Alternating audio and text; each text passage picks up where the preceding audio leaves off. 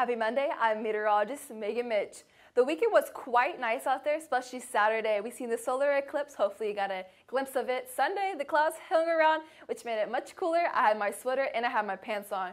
We'll see a chilly start for the rest of the week. Seasonable temperatures, we're staying below average, and we just have a pleasant week ahead of us. So if you have any plans, you're looking good to go. Right now on the radar, we just see the green right there. That's just some ground clutter. If you've been outside, it's definitely blue skies, and there's nice wind out there.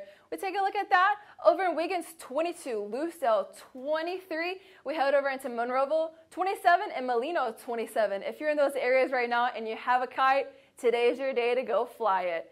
Temperatures right now, sitting in Mobile, 69 degrees. Over in Wiggins, 68. We head over into the coast. Gulf Shore, 68. Pensacola, 70. And Fort Watson Beach, 67. Quite comfortable out there. For your forecast lows, we will see that Mobile will be at 48 degrees. Thomasville, 42. Over in Gulf Shore, sitting at 54 degrees. Pensacola, 50. Quite comfortable tonight. If you have any plans, maybe cook some s'mores, start a fire. It is looking nice out there. For your future view, we will see that there is nothing going to go on. 6 a.m. tomorrow morning, we just see those winds right there. It's going to be nice and clear out there for y'all. For your forecast high temperatures, look at that. We are staying below average until Friday and Monday. We go 87 degrees and 81 on Friday, but it's staying quite comfortable throughout the week. If you have any plans tonight, you're looking good. Look at that.